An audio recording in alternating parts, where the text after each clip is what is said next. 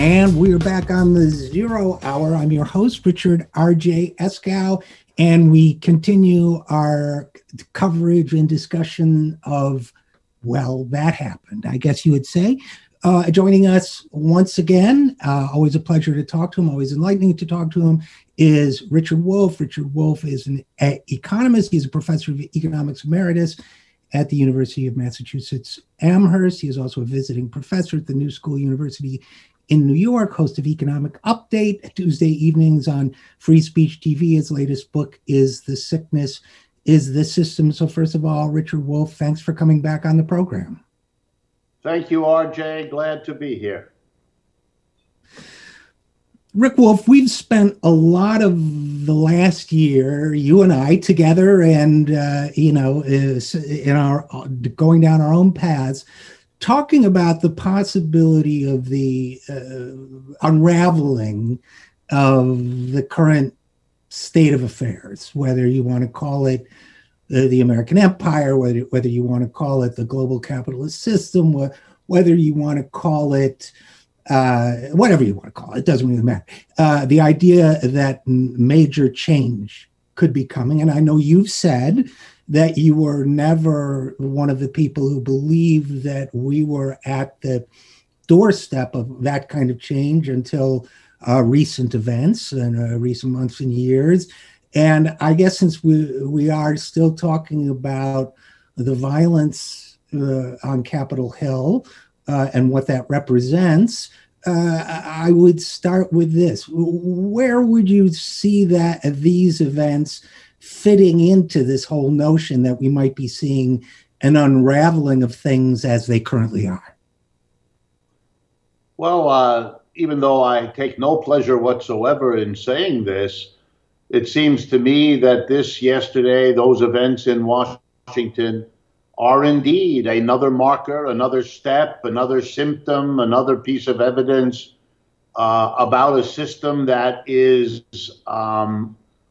unraveling, is falling apart, is unable to count on all of those kinds of unspoken and often unconscious connections among people in a society that make up what we like to call community, a sense of being, in the same boat, in the same struggle. Not that there aren't differences amongst us, but that alongside those differences is a meaningful sense of solidarity.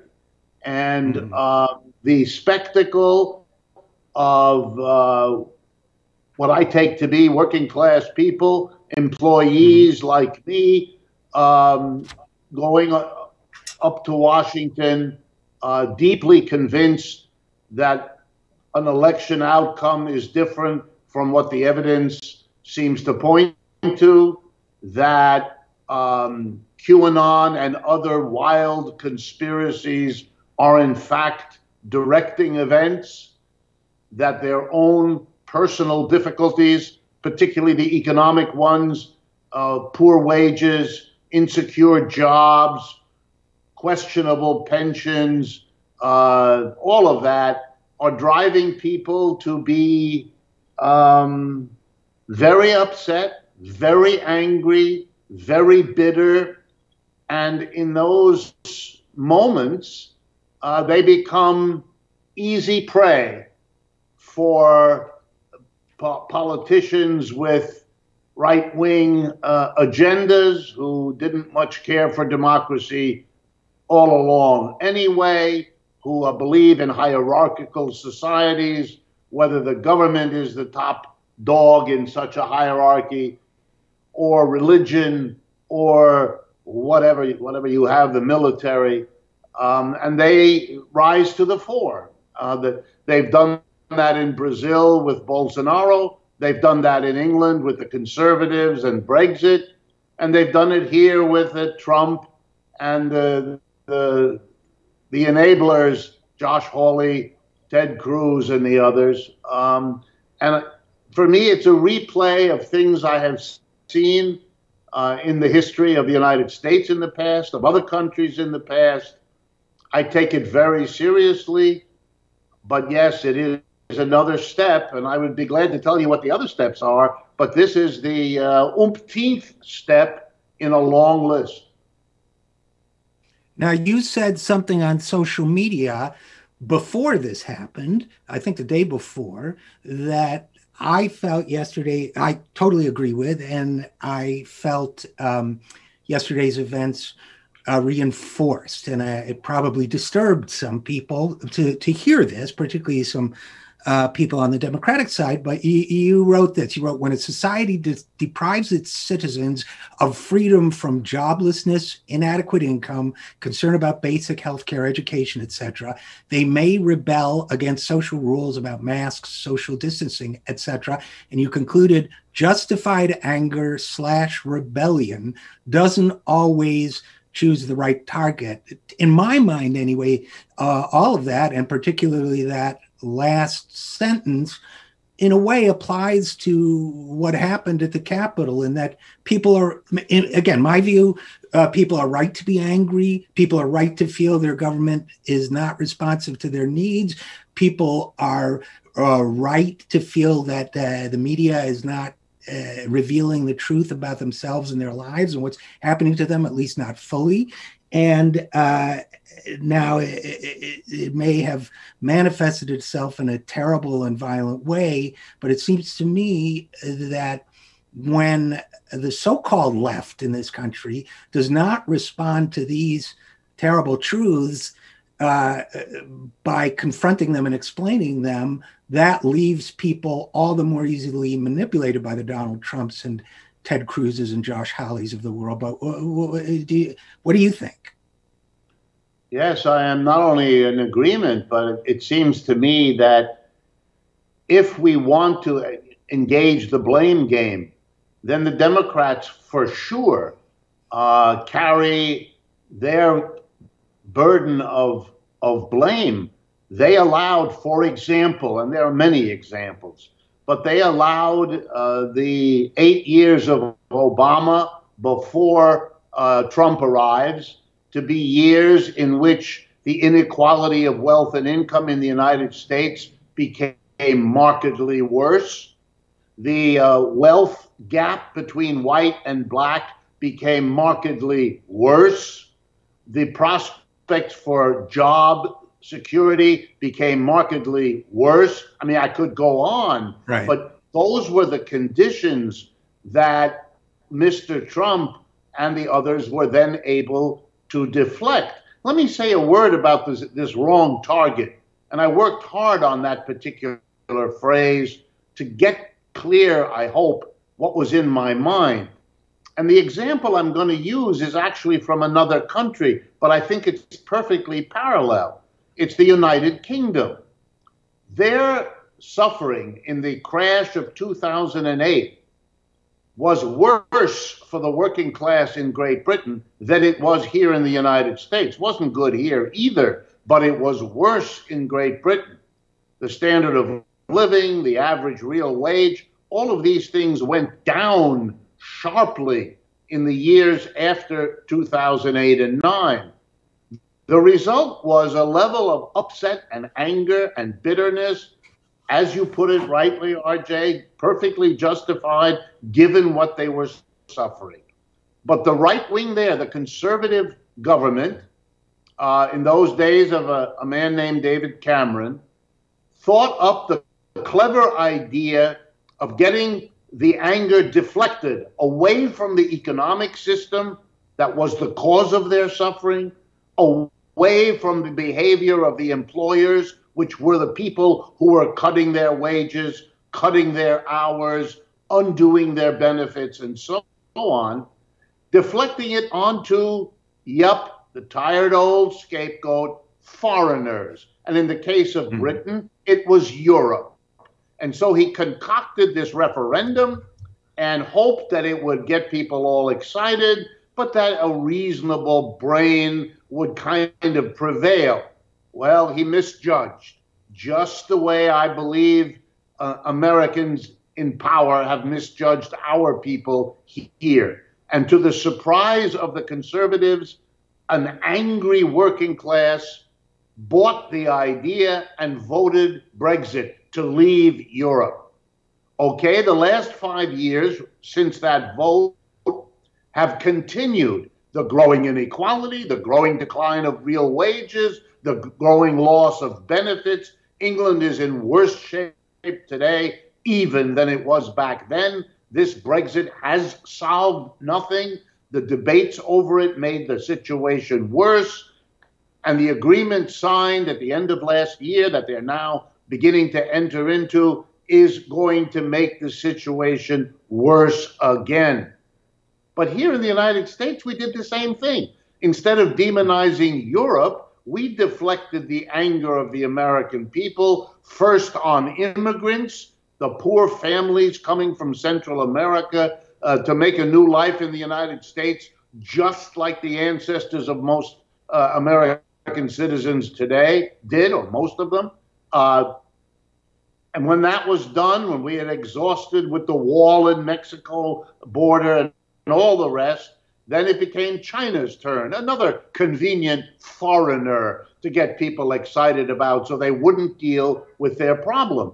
And just like in England, what was the result? Did the condition of American workers get better? Not a bit. Did the manufacturing jobs come back that were good jobs? Not a bit. Did the gap between rich and poor become less? Quite the contrary.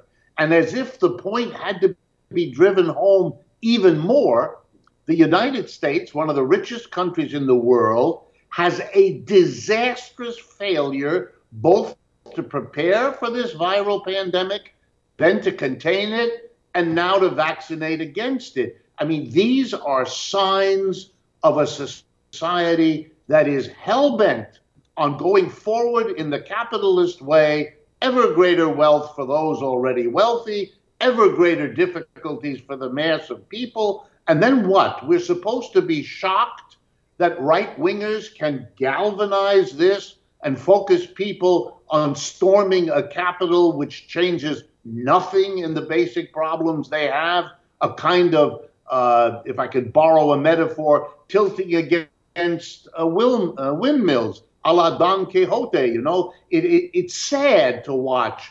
The violence is horrible, obviously, but the sadness is the pointlessness of it all. It doesn't solve anything. And, and again, we're talking with economist Richard Wolff.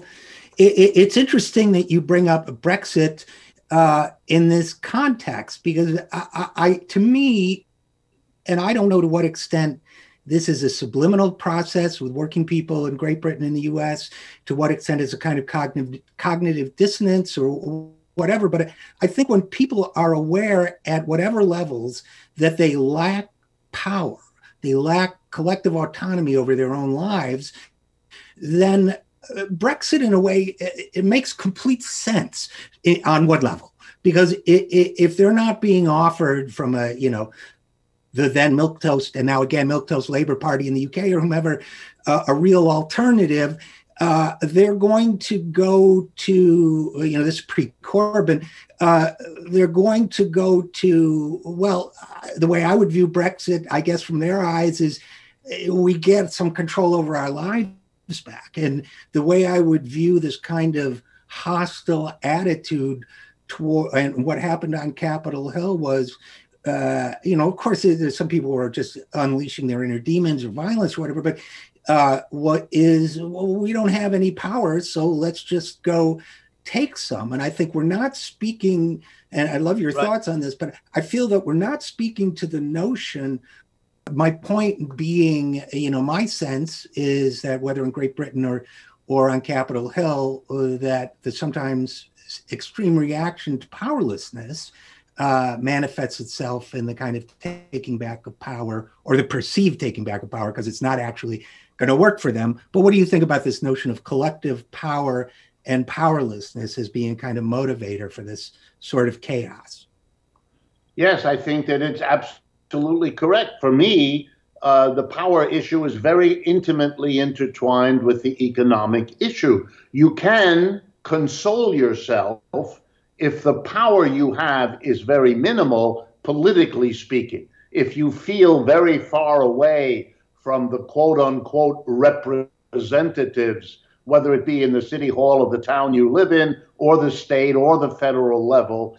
But if you have a compensating control in some sense over your own life, you have a job that is reasonably secure, you have an income that allows you to do things that are important in your life, in the life of your family, and so on, then in a sense you have that, let's put it, localized power over your household that compensates you, at least to an extent, for the loss of real political power.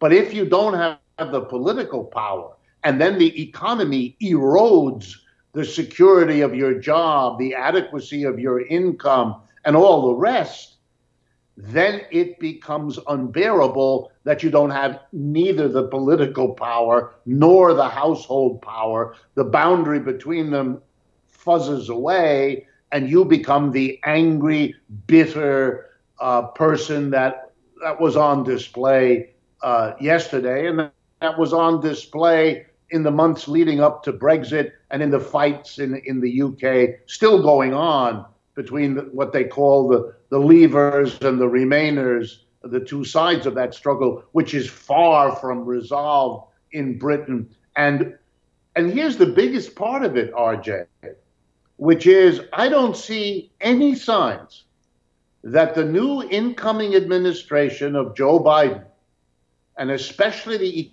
economic team that he has assembled, some of whom I know personally, this is a group of people that there's nothing wrong with them personally, and I'm not commenting on that. But in terms of what they've done all their lives, what they've written, their whole formation. Janet Yellen and I were classmates at Yale getting our PhDs together at the same time. I know exactly what her curriculum was. I had the same teachers she did, etc. These are people who have never understood the depths of the divisions in the United States economy, what it means to have these levels of inequality, how they percolate through the system, and how they arise from the very organization of our enterprises, the constant arrangement of hierarchy in which a tiny minority, the owner of the business, the major shareholders, the board of directors, make all the decisions, what to produce, how to produce, where to produce, and what to do with the profits. And of course, they give the bulk of them to themselves. And if you don't change that situation, the inequality that is so central to all of these issues is simply going to continue to get worse.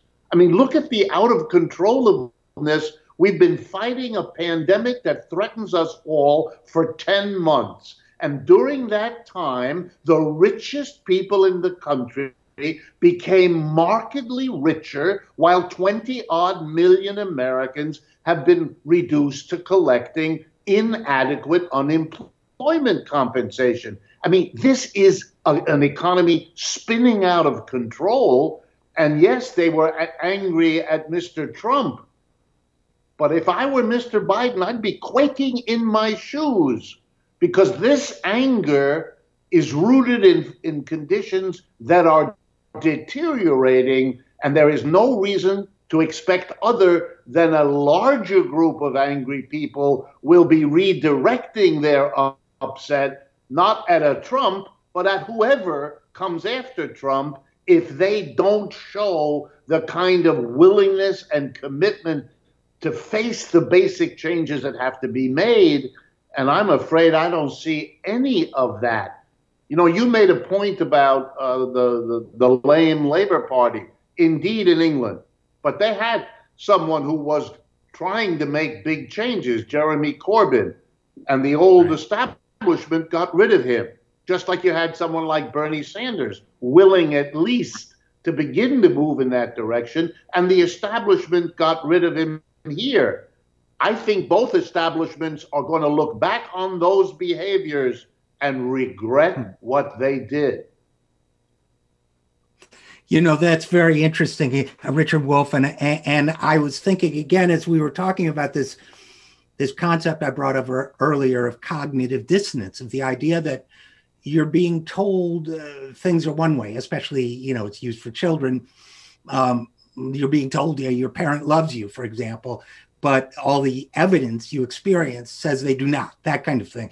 Right. It feels to me as if my big fear for the coming year is that we're going to have a government that foists economic cognitive dissonance once again on the population, as the Hillary Clinton campaign did, as the Obama administration did, of telling people, and with the collaboration of your colleagues, a couple of whom I know as well, very nice people, but in the administration, who will say, look, the numbers are improving. The numbers are getting better. Your lives may feel awful, but trust us, the stock market is booming.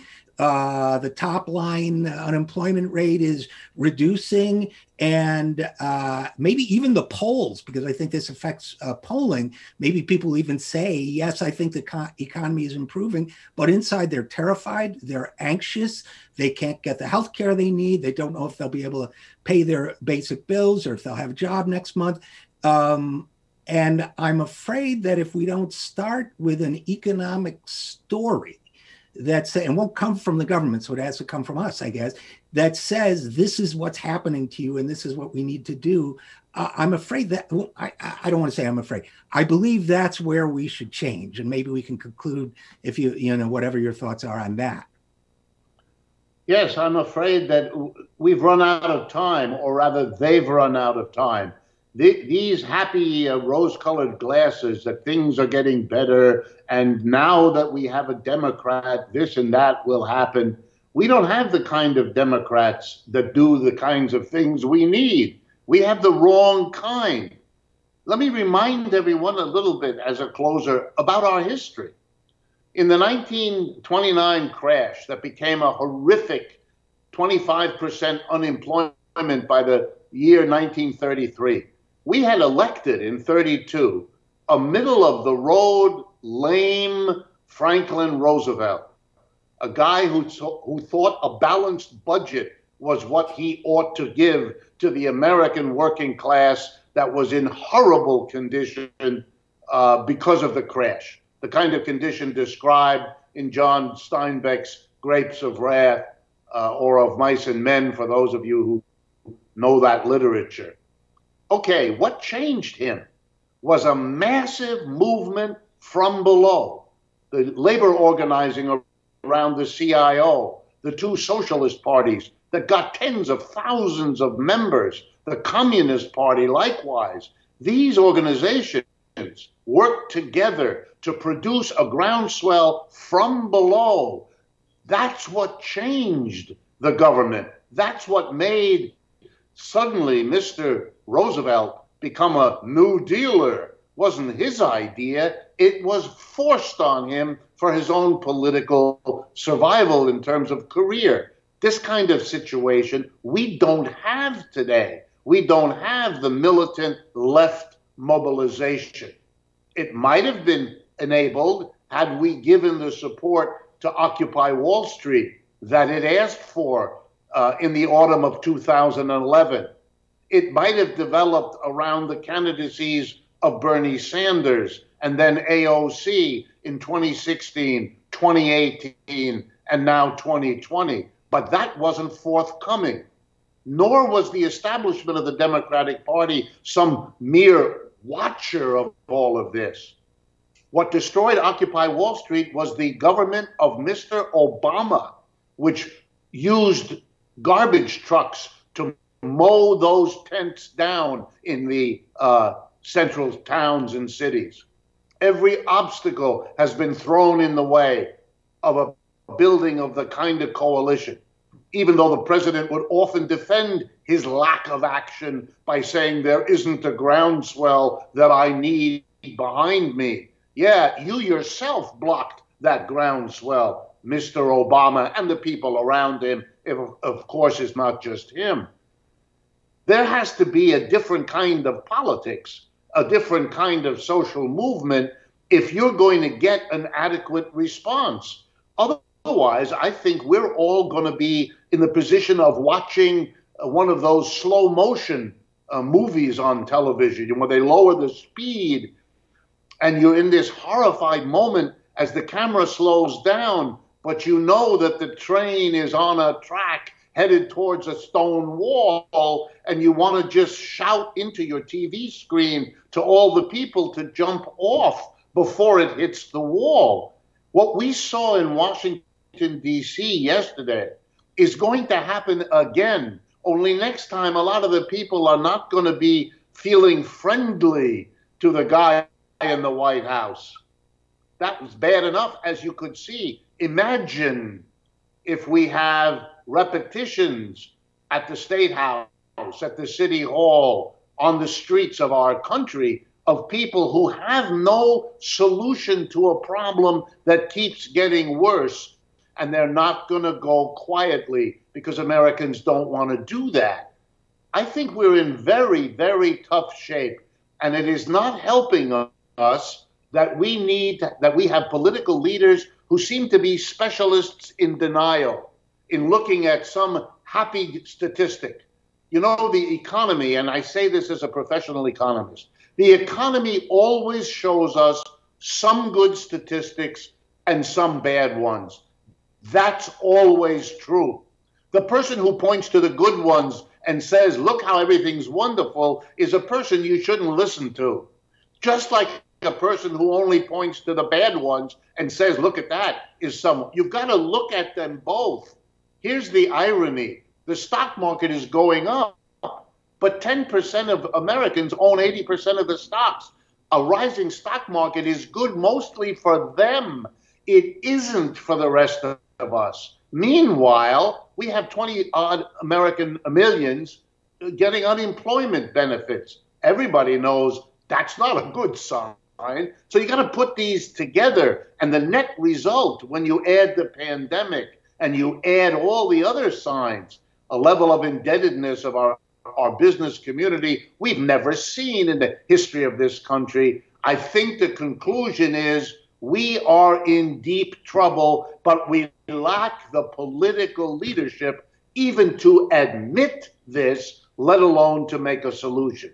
If you've ever gone to an Alcoholics Anonymous meeting, you'll know that one of the rules is when you stand up to speak, you say, I am an alcoholic. And the reason you do that is because it's important to recognize what your problem is, because that very recognition is part of the cure you can hope to achieve. The exact same thing is true about an economy.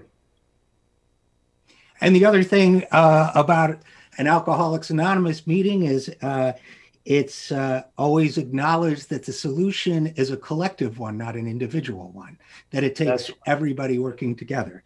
And it's like people have to be, help each other and to be there for each other and to be buddies and to be partners and to see this as a collective struggle about a situation that affects so many. Again, the parallels with our economy are screaming out at us. And it sounds like for the coming year, people like you and me and the millions of others who are our allies and friends have our work cut out for us, huh? I do, but I am experiencing, as I'm sure you are as well, RJ, that the audience for what I have tried to say in my life has never been as big or as receptive or as enthusiastic or as interested in figuring out what to do about this as it is now. I've been pinching myself for the last 7 years, watching this develop, wondering how long it would last. I don't have to pinch myself. It's real. It's very profound. And it will be in the next 2 years, I think, that you're going to see what has been building for a long time, but what will appear to people to be a sudden surge of economic and social criticism in which people's basic notion will be, we can do better than the capitalist system that we have been trapped in, and that's the next step for the progress we hope to achieve. Well, I, for one, am looking forward to it. So Richard Wolff, economist, host of Economic Update. His latest book is The Sickness is the System. As always, thank you for your insights. And as always, thanks for coming on the program. My pleasure, RJ, and my hat's off to you for continuing an important public service. Thank you. And we'll be right back after this. I am Richard RJ Eskow, and this is The Zero Hour.